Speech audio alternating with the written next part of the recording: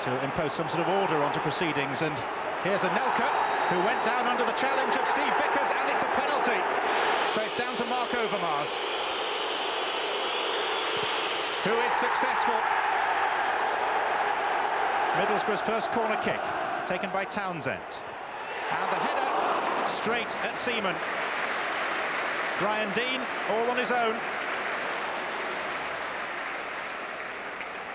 But directly into the centre of the goal. Oh, and this is where they could be caught out, having pushed so far up, because they're so vulnerable to that sort of pass. It's Anelka! 2-0. Middlesbrough overcommitted. So Maddison has plenty of help. Header away by Petit. Here's Dean Gordon, who loves to crack them from distance. What a good save by Seaman. Wasn't a bad shot either, for that matter. That would be Dean Gordon's ideal situation, 25 yards out on his favoured left. Seaman saw it slightly late. Kanu.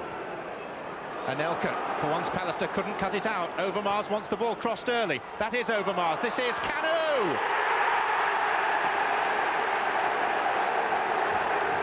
This is Anelka. Two colleagues joining him. Overmars to Vieira. Well, it's brilliant football. Here's Dixon, who I think fancies a goal this afternoon.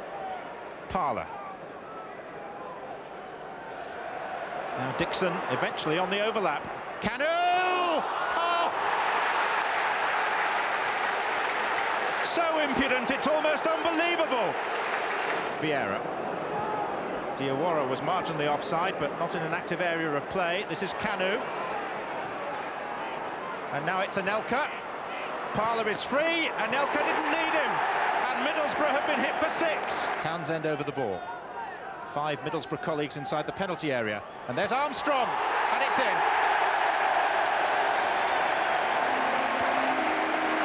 History will not record this as a great day for Middlesbrough, but at least they've scored. And it's Alun Armstrong's first ever Premiership goal.